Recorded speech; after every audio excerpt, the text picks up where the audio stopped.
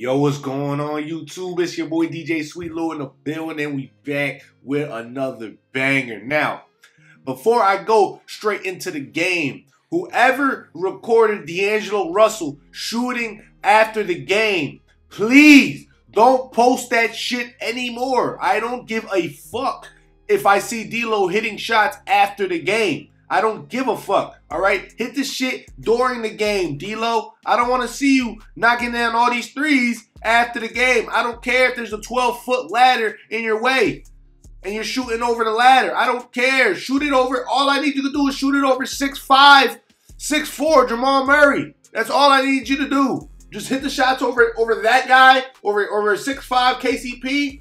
You don't need to be hitting shots over a 12-foot ladder. Just hit shots over them. That's it. All right? Now, everyone wants to say, oh, the Lakers defense is not looking too good. Denver offense might just be too good. Jokic looking pretty much unboxable, unguardable. Although the Nuggets did put up 132 points on the Lakers, that is true. We got to understand the fact that, listen, the Nuggets were just making all their shots. I mean, just really bullshit shots. They was making a lot of tough shots. You're not going to expect the Nuggets to shoot this well again. I'm sorry. I'm just not. You can call it whatever you want. You can call it being in Denver.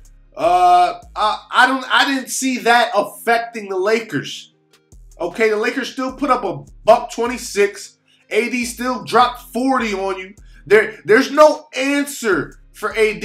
Now, the Lakers might have found something, all right? This Rui Hachimura lineup, putting them on Jokic and letting AD kind of be the help defender, show that it really bothered Jokic and really bothered their offense, slowed down their offense. Now, I didn't like Darvin Ham in the beginning, going with the small lineup that he used against the Warriors. I didn't like putting Schroeder and D'Lo at the same time just because of the Nuggets' size. All right, they got KCP and Jamal Murray, two guys over 6'5", and then you got 6'10", Michael Porter Jr. that 6'4" Austin Reeves has to guard, and that's not good. That's a recipe for disaster. So I like the Rui lineup. You got Rui at the center, essentially. AD at the 4. LeBron could stick with MPJ at the 3. And then you got, obviously, Reeves and alternate a D'Lo or a Schroeder. And you got yourself a recipe for success to carry over for the next game in Game 2. Now, the Lakers usually like to go in on Game 1. That's been their strategy the entire time. How does AD respond from this 40-point performance? Does he give us another 40-point performance, or does he give us another 15-point performance? This is the question that begs to answer, because we just don't know. It looked like they went all in on Game 1. The comeback just fell a little bit short. Brian, stop shooting them damn threes, man. Seriously. It's a reason why I took your bet off that FanDuel. And luckily I did, because if I kept it on there, I would have lost that bet. Now, I won the bet. I'm going to put my bet right there. I won that joint. Shout out me. But look, okay, Jokic looks absolutely unboxable.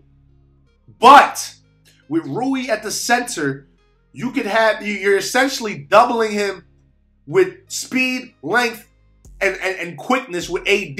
Now, and that's a much better option than just having him straight up, because even if AD does defend well, Jokic is right there grabbing the board, man. I mean, it's sad to see AD getting beautiful contests on shots, and then they're just not grabbing boards. They can't grab the board, so AD has to be there on the box out of the help as a help defender, which made the game plan much more efficient for the Lakers. I mean, yeah, nobody has an answer for LeBron when he goes downhill. Like, we see that. He shot 11 free throws, which is the most by far I've seen LeBron shoot in a minute. AD obviously shot his normal 11 free throws. This is good. This is what we want to see, right? We want to see LeBron and AD attack that hoop, all right? And really put pressure on them. Now, Now, do I expect the Nuggets to hit 15 threes again? They can. They can. But am I expecting it? No. The Lakers' defense honestly wasn't that bad. Like, aside from the first half where Darvin Ham, put that lineup out there, and it got really bad. It got really bad for them. They were down early, down damn near dub at halftime. It was bad. So the adjustment with Rui at the second half definitely opened the door for the Lakers. Almost stole that game, really. But they have another chance in game 2. Now, my takeaways for this matchup with Jokic and AD,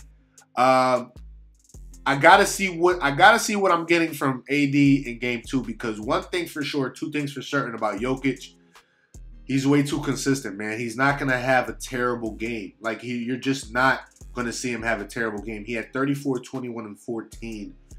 All right, he's not gonna have a terrible game. Like, even if he has 24, 11, and 10, that's still not a terrible game in my mind. Like, honestly, it's not this effective.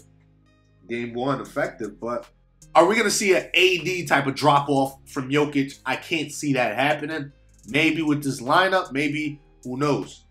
It's really interesting to see, but all in all, I do got the Lakers in 6. All right, they still have a chance to steal a road game, which has been their MO throughout the entire postseason as a 7th seed. Just still one home game. All right, you take home field advantage. All right, they're tough to beat in LA.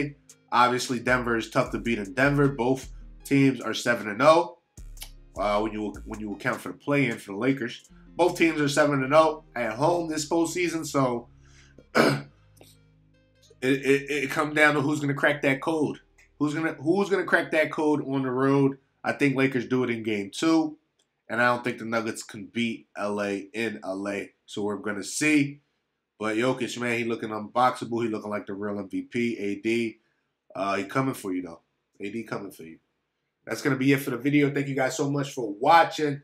Drop that like, comment, and subscribe to the channel.